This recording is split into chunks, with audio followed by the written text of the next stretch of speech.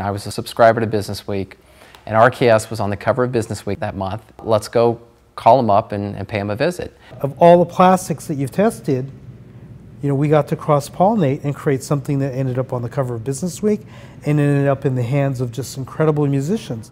Designers are really puzzle makers. They love challenges and the chance to put pieces together. So what they absolutely love to do is to take a piece from medical, take a piece from entertainment, put it in a car door and make something new. And what's fascinating is Eastman appears to have understood this power and giving a chance to designers to do this. One of the benefits for a design firm like RKS is we're working on products for the bathroom, for the kitchen, for the operating room, sports products, consumer electronics products, just a whirlwind of diversity. You mix that up with Eastman, who comes in with plastics, and you're able to say, well, if we can apply this here, now we can move this over there, and you get to cross-pollinate in ways that you had never envisioned. It's very much like an artist who works in a multitude of mediums, and all of a sudden you bring to them a new medium, and it's designed for painting, and next thing you know, they've got a palette knife and they're making the painting three-dimensional. And one of the things we don't do as designers enough is just to really enjoy and relish in those moments where we get to cross-pollinate. And we get to say, take this from over here, and hey, nobody ever thought about using it here. The guitar, perfect example. Whoever thought that we could create such rich sound?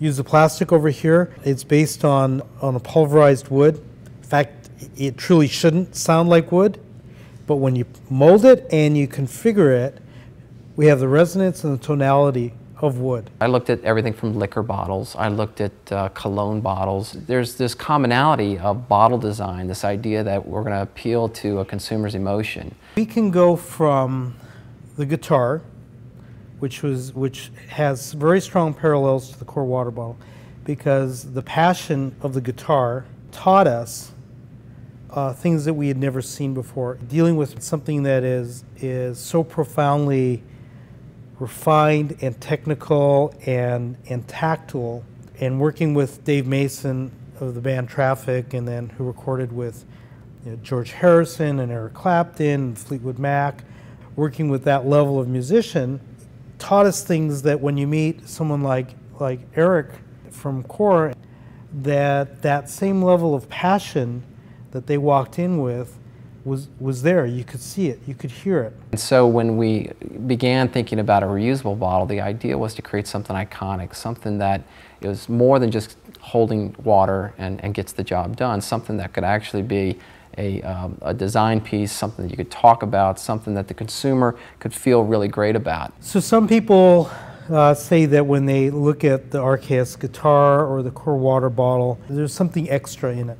What we found is that by following the hero's journey, that we can lengthen the journey in such a rich, compelling way that people are at a higher level of engagement.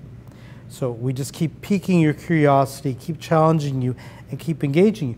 And what we do is amplify the critical touch points that are important to consumers.